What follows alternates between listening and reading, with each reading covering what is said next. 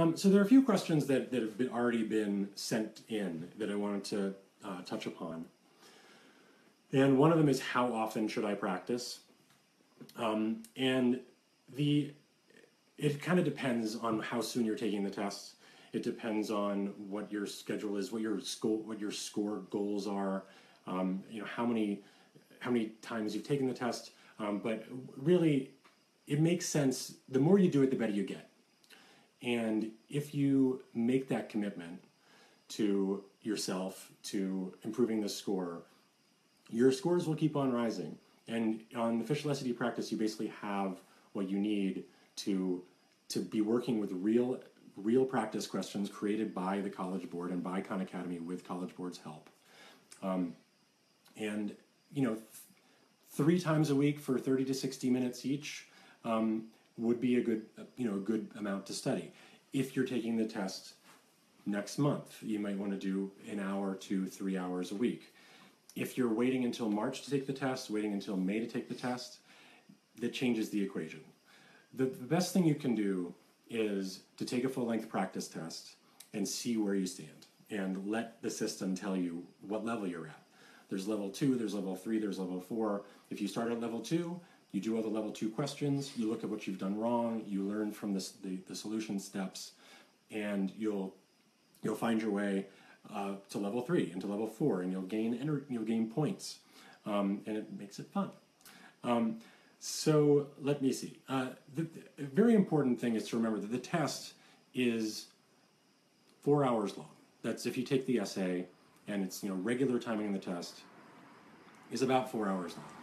And if you just walk in there on test day and you've never done a 4-hour-long test, it's going to come as a rude awakening. And so I urge you, if you're taking the test, in October, let's say, to take 1 to 2 full-length practice tests on Saturday morning, just like test day, and see what it's like. See what it's like to write this essay after 3 hours of multiple choice testing. It's intense. Another question that's come up is, what's a good score? And I think that it's important for everybody to realize that your SAT score is just one very small part of your college application. Colleges are interested in your grades. Colleges are interested in recommendations from your teachers. Colleges are interested in the extracurriculars, the way that you spent your time, job experience, internships, leadership, any leadership positions that you might have done, any kind of, what makes you tick? What are your interests? What are your passions? So your grades are more important than your SAT score. Your recommendations are important. And so just remember that that's critical. And the SAT is an important element to show your college admissions officers just how ready you are, just where you fit in the range of students who have applied to this school before. So depending on the colleges that are on your list, you will have a different range of scores that you can discover, by which I mean. There's a 25th percentile and there's a 75th percentile of scores that are, of students have been accepted into any college. And you can find that information on bigfuture.org. You can look up the school, you can use college guides, and it's a statistic that every college makes available. And that's 25% of the students applied with a score, were offered admission with a score below the 25th percentile range, and 75% of the students had scores that were so somebody who scored, if you're in the 75th percentile, that is better than 75% of the people who studied, who applied. So and you get offered admission. So what you do is you create a range. You look at all the 25th percentile scores for the colleges in your list. You look at the 75th percentile scores for the colleges in your list. And you use that as an indicator for what you think you should do, what your target should be for your SAT score. And I'd recommend that if you make a reach goal to like reach for that 75th percentile, then your SAT score will sort of definitely check the boxes for that college, and you don't need to, and you can probably move on to another critical part of your admissions profile, which would be your grades. Like, you really want to have really solid grades in junior year, sophomore year, and senior year, or other elements like pursue your passions, get leadership positions if you can, or participate, make a contribution to your school, is an important element of your college admissions too. Another question that's come up is, what do I need to bring on test day? And you can find that information on official SAT practice. You can also find it on the College Board website. I think College Board or Khan Academy, the team who's watching right now, hopefully will be posting where those links are. But you can just go find out that information right there. Honestly, there's so much information available on the Khan Academy official SAT practice product. So we have, the tips and strategies section is not just tips and strategies. There's a lot of the changes that have been made to the SAT, what to expect on test day, what are acceptable calculators. There's information in the College Board about that. What are the different question types? What are the different lengths of the sections? What's a raw score? What's a scaled score? All this information is on official SAT practice on Khan Academy. Let me see. I'm going to go to, let's see what kind of questions I have here. Is there prep for PSAT? This is coming in from Saman. And let's see, yeah, I mean, the PSAT and the SAT are the skills that both of those tests test are the same. The official SAT practice is also applicable for the PSAT because the tests are so close in what the content is, what the skills are that it's testing you. The practice schedule feature allows you to also set a schedule leading up to the PSAT, and we also have an official PSAT that you can download off the site as well. Another question has come in. How should we practice and tackle the essay? Great question.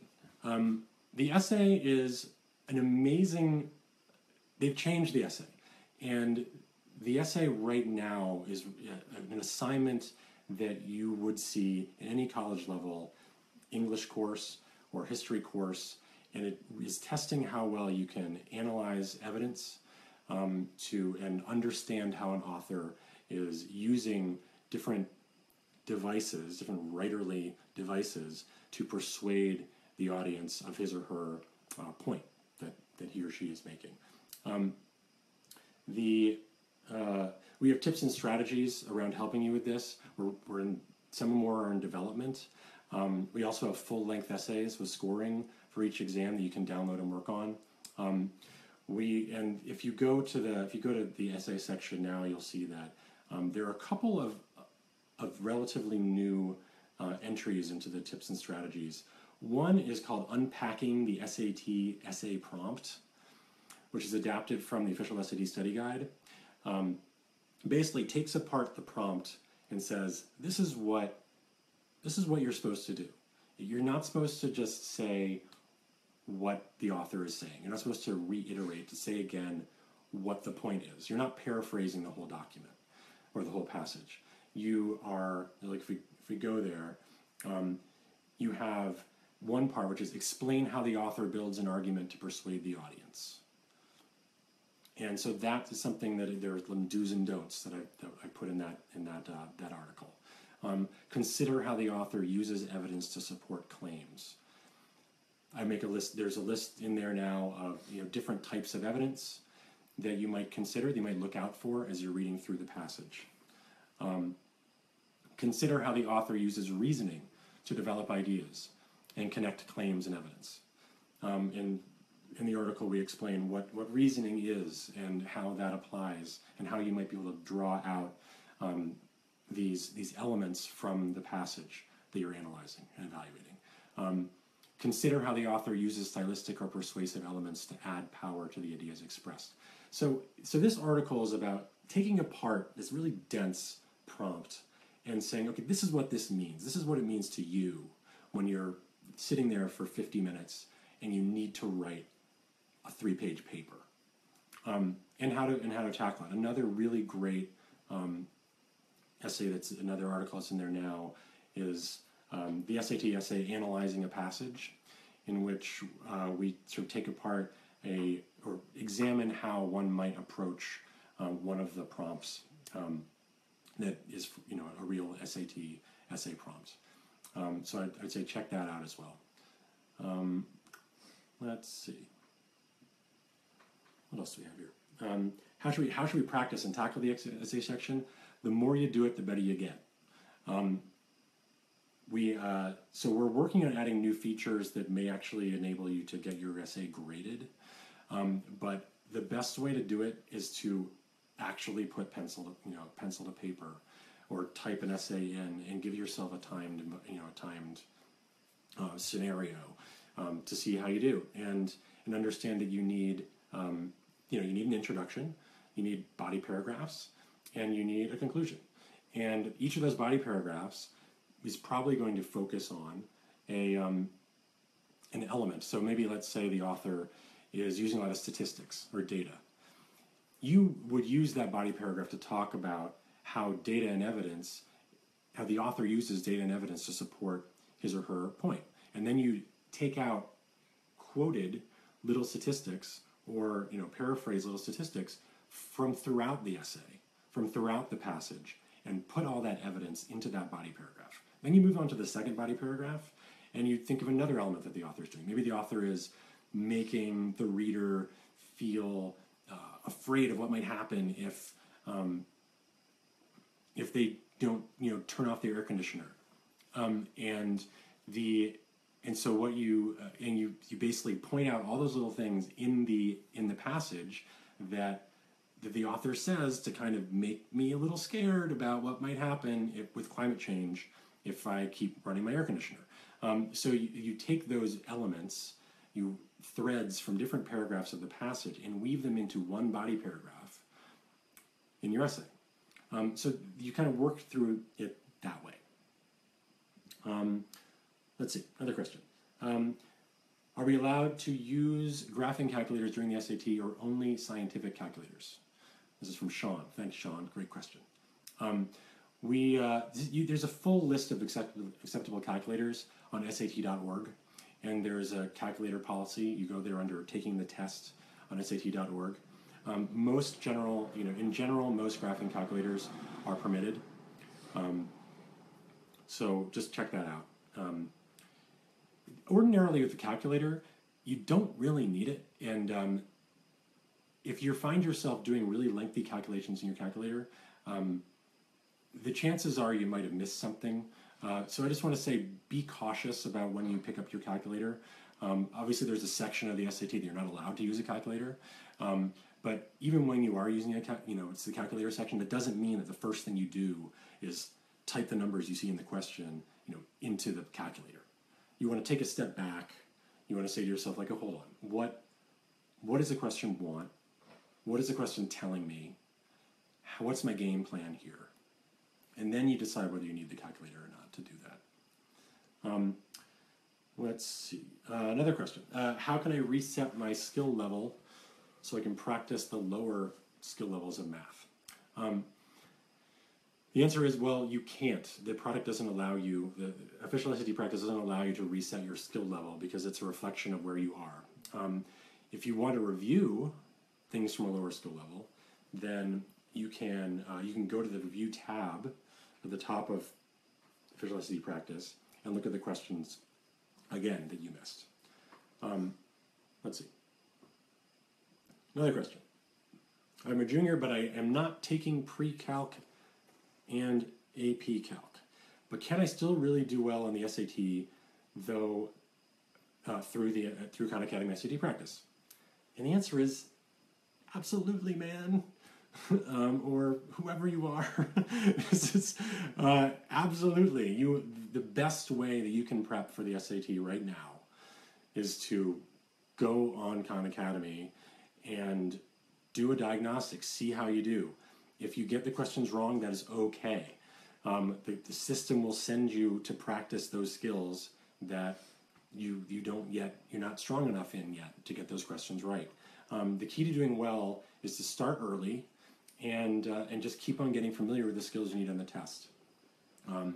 You also can watch videos on any concept you haven't learned yet. So that isn't just in official SAT practice. If you don't find what you need there, then head on out to Khan Academy, go to the subjects, and get some amazing videos and articles and exercises to help you strengthen your skills in the areas that you need. Let's see, another one. What about book recommendations and strategies for the reading part? This is from Haya. There's always one passage from the U.S. founding documents and the great conversations that they've inspired through the years. Women's suffrage. There are all sorts of debate about slavery, the debate about the way that the Constitution was drafted. This is bumping around. Other passages include a classic and contemporary literature, a passage about social science, and 2 science passages. If you want to practice for the reading section of the test, look at the strategies that are in Tips and Strategies on Official SAT Practice. If you're trying to really just build up your reading fluency, then read advanced, read the New York Times, read the Washington Post, read the Chicago Tribune, read the LA Times, read Newsweek, read content, read stories that are at the level that the SAT is at. But you don't need to do that now. You should jump into Official SAT Practice and look at those passages. There are lots of sample passages there to try out. And if you get questions wrong, it's no big deal. Like, nobody's going to look at your results. Nobody's going to look at your practice. You don't need to let anybody in except you. And so go for it. Let's see. I've exhausted all the exercises. What should I do now? We continually are adding new exercises. We're adding more writing and language exercises this week and next. We're adding more reading passages this week and next. But congratulations if you've done all this stuff. You've done tons of work, and I hope that you've seen results. The thing that I want to sort of emphasize here is that if you've done the passages and you've gotten questions wrong, what you should do is go and pretend you've never seen them before. You shouldn't sort of look at the answer and say, oh, that's the answer. I guess I'll try another question, right? Every question is this opportunity to learn about that type of question and say, like, what do I have to do differently next time when this sort of question comes my way? And when you're using the review tab the right way, every one of those questions you missed from the moment you started using the Official SAT Practice, this will be able to, you'll be able to say to yourself, okay, this went wrong. This is why that answer is right. This is why the answer I chose was wrong. I think I get it now. And then you try another passage. Let's see. I have another question from Irfan. What do I feel what can I do if I feel like I'm stuck and not making progress? Great question. It can be super frustrating. I would say that you really I would love to know from you whether it's the reading section you're having trouble with, the writing and language section you're having trouble with, or whether it's math. Math, I'd say watch all the videos, go back into the main Khan Academy site and study those math types if you've used all the exercises and done all the problems in Official SAT Practice. In the reading, it may be because of time management, which we haven't quite talked about yet. So time management in the reading section, like if you're somebody who's finding yourself kind of out of time on the reading section, then there are things you can do to help build up your score.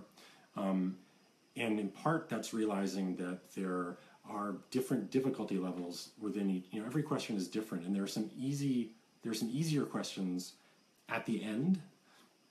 At the end of the reading section, the passage at the end is not necessarily the hardest passage. The passage at the end of the writing and language test is not necessarily the hardest passage. So if you're running out of time and having to guess on a passage or two at the end of those parts of the SAT, then you should make a real adjustment to the way that you manage your time. And there's details about that in Tips and Strategies. We have a couple of new articles there about time management. And there are also a couple of great articles there now about active reading strategies that will help you really engage with the passage in a more active way, in a more focused way, and also help you not choose choices that look good just because they look good, right? The answer choices are created to look good, right? So the best way that you can move forward with so many of the questions in the reading test is have some idea of what you're looking for before you start looking, right? So what does that mean? That means that if you have a question that's like, the primary purpose of paragraph 3 can best be described as, what you should do is not just read the choices right then. If you're reading the choices right then you might just choose one that looks good, right? What you should do instead is take a moment and say, okay, what is this question asking? What is paragraph 3 doing? What is the purpose of paragraph 3? You go back to paragraph 3, you look at it, you say it in your own words, you say, oh, paragraph 3 is supplying evidence to support the author's point about Arctic tern migration or something.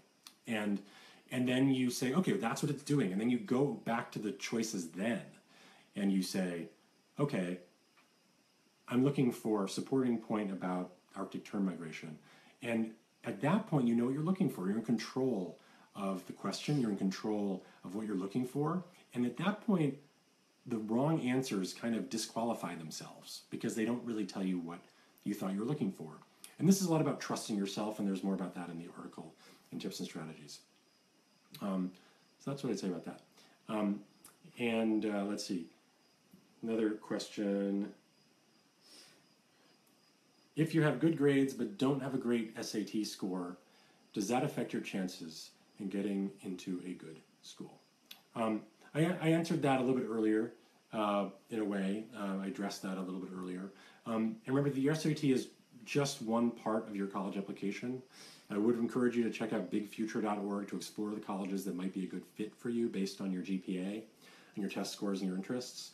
But grades are really important. Grades demonstrate that you work hard in school. If you have great grades and your SAT isn't so good, you certainly aren't the first person in the world to have this problem, to have like test-taking anxiety. You freeze up when you're like there on a timed test. If you had a choice between being somebody who had awesome grades and a kind of mediocre score on the SAT, and someone who had mediocre grades and an awesome score on the SAT, I would much rather be the first student, because if you have mediocre grades but an awesome SAT score, as a admissions officer, I may say, like, this student is an underachiever, this student isn't working hard. What's going on here? There's a weird story here. But if you get great grades and you have great recommendations, then yes, you don't necessarily need to have an amazing SAT score. If you look at those score ranges, 25th to 75th percentile, if you have a score down to the 25th percentile, 25% of the people who were offered admission to that school had scores lower than that. So hope that makes sense. If you have questions, you can ask them and we'll try to answer them relating to that if that doesn't make sense. Question. Okay, let's see. I have registered for the October 1st exam. What would be the best practice plan from now till October? Great question. Maybe there are a bunch of you in this boat. I'd say that you should take a diagnostic test as soon as possible. or link your exam, your most recent SAT exam or your PSAT, to official SAT practice, and then create a practice plan from there. And we can also, the system will also create one for you that you can customize. So it'll suggest, oh, you want to do 8 hours a week. How about Monday, Tuesday, Thursday at, from 5 to 7? And you can tweak that and move it around and decide what it is that you want to do, what you can commit to. Now, that's a great start. It depends on how much time you have. The more you do it, the better you get. And I would say that taking one practice test soon and plan to take another full-length practice test in a week or two before the test, and then take the time after you take that practice test to really dissect it, to take apart every question you missed and say, okay, what happened here? Is this a percentages question? Is this a quadratics question? And the thing is that work is done for you by official SAT practice. So if you get that information into the system will tell you what you should do. And it will take as much time as you can give it. But I'd say a minimum 4-week schedule if you want to move your score 100 points, which is fairly ambitious but totally possible. Then you want to put in, I've seen students hit the book super hard and raise their score 200 points, 300 points. That's an exception. But you go in, you log the time. And if you have comments or questions as you're using the product, put them in the comments, put it in the questions, put it in the tips section of every one of the articles and tips and strategies.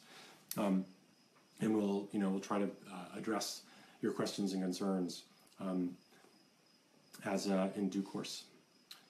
Let's see.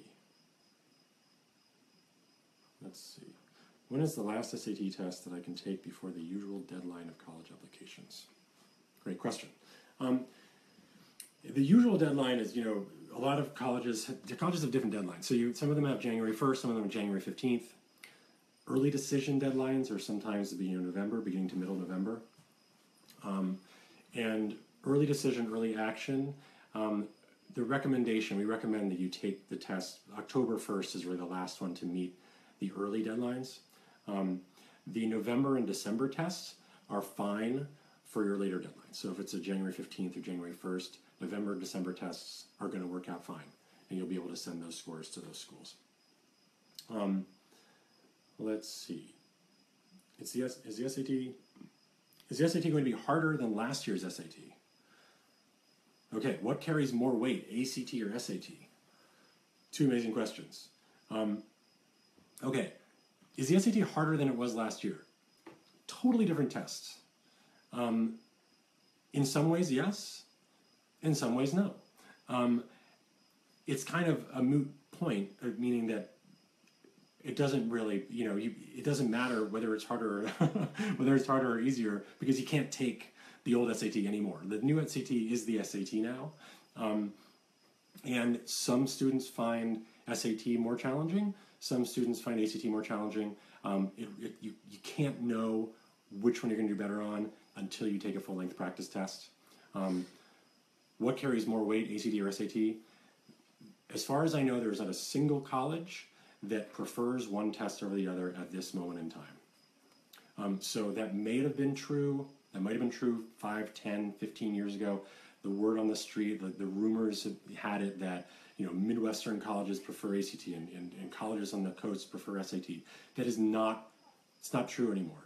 Both are accepted by all colleges. And so there's no reason to try to game it or, second guess which, college, which one would prefer. And you can verify this by calling any college admissions office. Try them both out.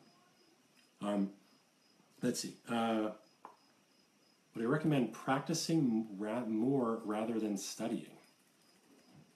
Interesting. Practicing versus studying. I think it's important not to just keep on taking practice tests. You don't just take practice test after practice test after practice test without taking time between each practice test to say, like, okay, what did I learn? Go back, look at any question that you missed and say, okay, why did I miss that? Was it a careless error? Could I have gotten this? What could I have done differently? And so I would just want to say, don't just take practice test after practice test.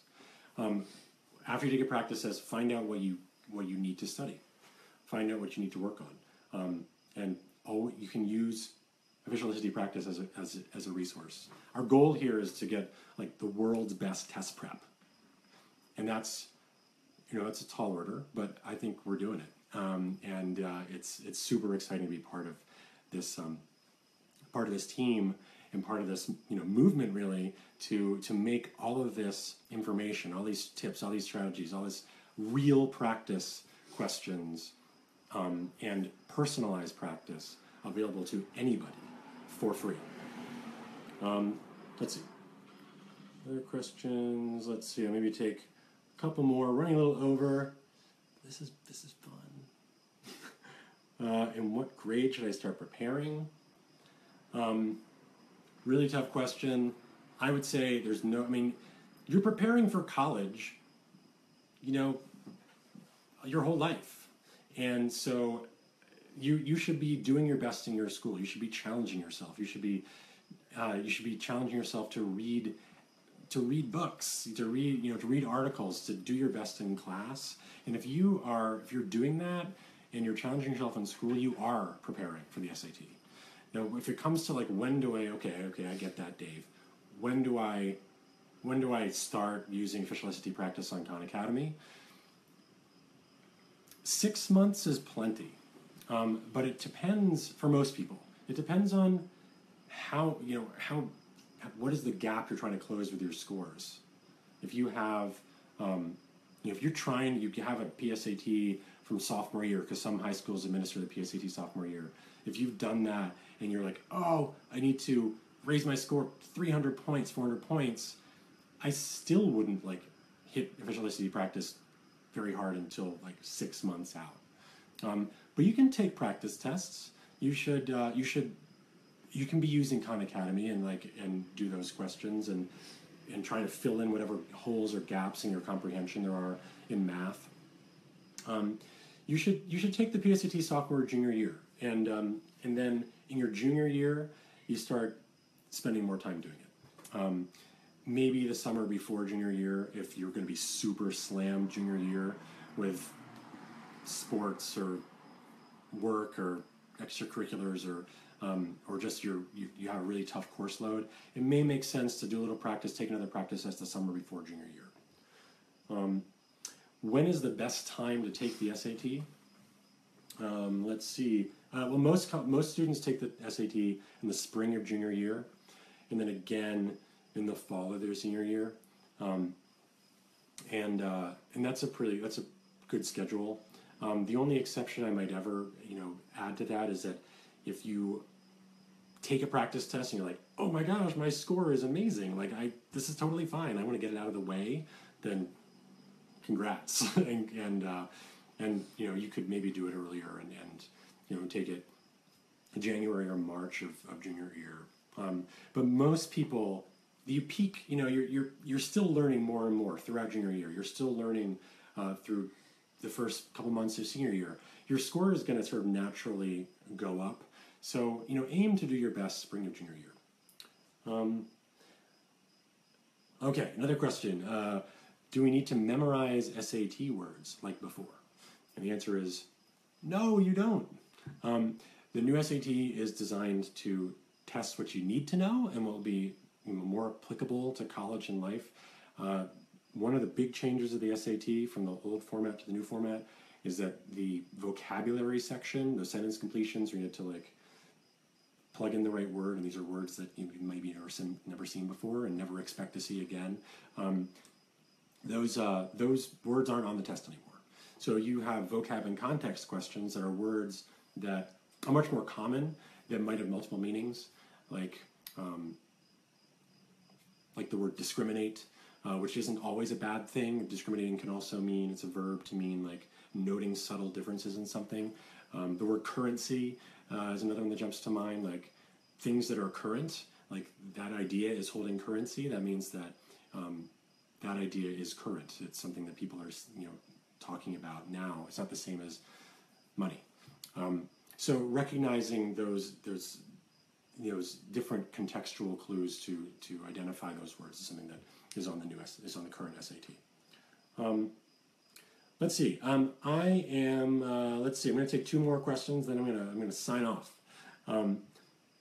Let's see. Do you have food or water during the test? Great question. You need your desk to be clear when you take the test. You're not allowed to have water there on the table next to you.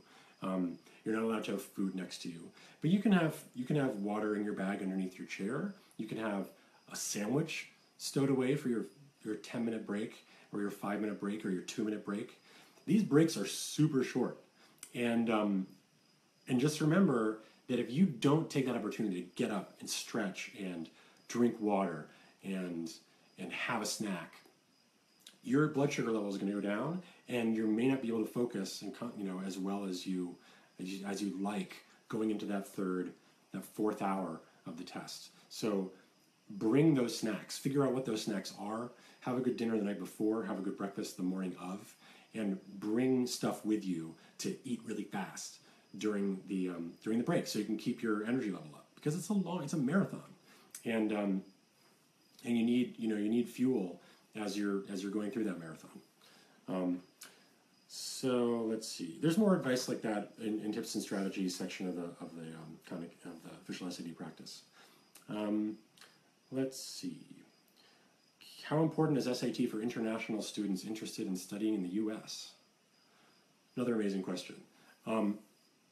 It depends on the school. It depends on where you're applying.